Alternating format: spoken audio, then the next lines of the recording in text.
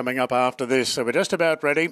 Half a dozen running in the Cerrone Handicap. Stand by for a start. And they're racing. Dynamic Impact missed the kick a length, and Raduna jumped sharply off the inside. Leads comfortably early from Tamer Lane. Maotai starting to muster, going to third, clear from Fine Point. Then Dynamic Impact and Attractable the last one. Comfortable lead for Raduna, scooting along by 2 lengths on Tamer Lane. Maotai ridden with cover in third at the 1,000. Length and a half to the favourite here, Fine Point, coming up one off the fence, so it'll sit 1-1 now. Further back, Dynamic Impact and Attractable is last of all. So Raduna the front runner at the 800 metres by 3/4 to Tamer Lane. Maotai a touch keen in third, leaders back 3/4 the outside to Fine Point.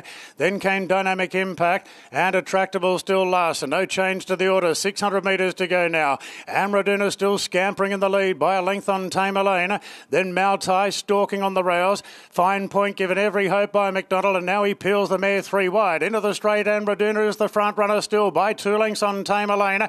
Fine Point being roused along. Maotai's pinned away on the rails. It's still Raduna in front by a length. Maotai can't get out. Tamer Lane locked it in. Fine Point gets its chance on the outside. He's out now, Maotai, and coming hard. Maotai bursts through the middle. Fine Point labouring, and Maotai roaring away. Maotai beat Tamer Lane and Fine Point. Raduna fourth, then Attractable and Dynamic Impact. Maotai. Ryan Maloney had to fight for his success there. Zach Lloyd was doing him no favours on Tamer Lane.